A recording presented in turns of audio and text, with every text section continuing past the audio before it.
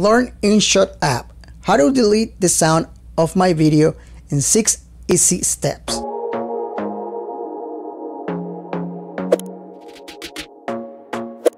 Okay guys, let's do this in 6 easy steps. First step, open the app. Second, create new video. Number 3, new. And then number 4, you're gonna choose your footage. Number 5, you gotta select the video by touching it one click.